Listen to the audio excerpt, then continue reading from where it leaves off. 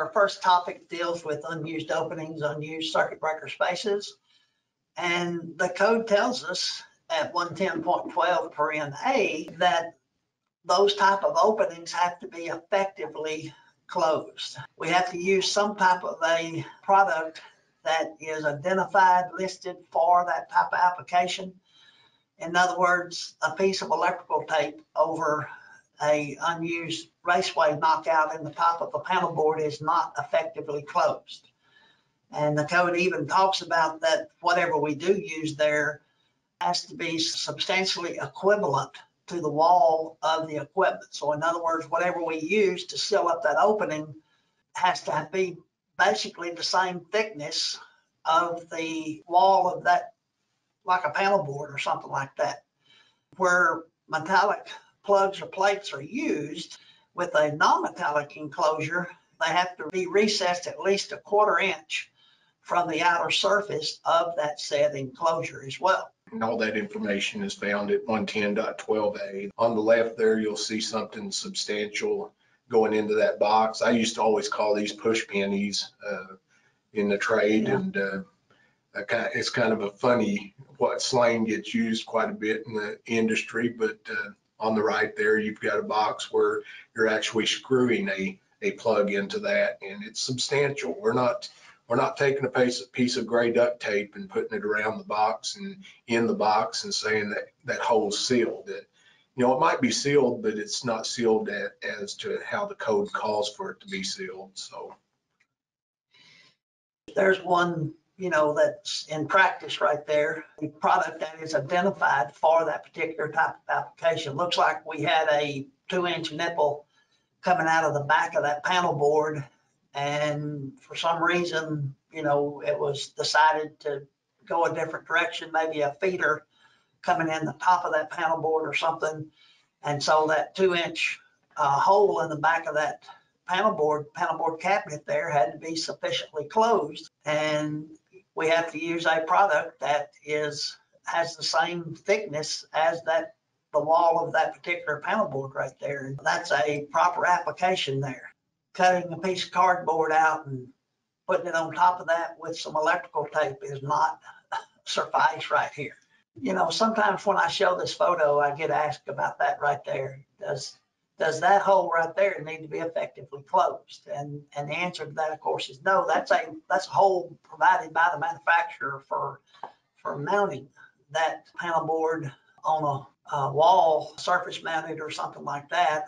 The manufacturer also provides holes like this right here, where you see that equipment grounding electrode conductor coming through. And if we showed the bottom of these cabinets, you'd see some weep holes in the bottom of that cabinet as well to allow for condensation and things like that to leak out of that panel board and not build up moisture in the bottom of that panel board. And all those are holes provided by the manufacturer for a particular situation. Some are there for heat dissipation. Yeah. Some of them are intentionally put there to allow for heat to dissipate out of the box and not build up in it. So for one to go and take a caulk gun and understand that, well, they told us to fill any hole here in this class, that's not what we're intending. Some of those are intentional by the manufacturer and should be left open.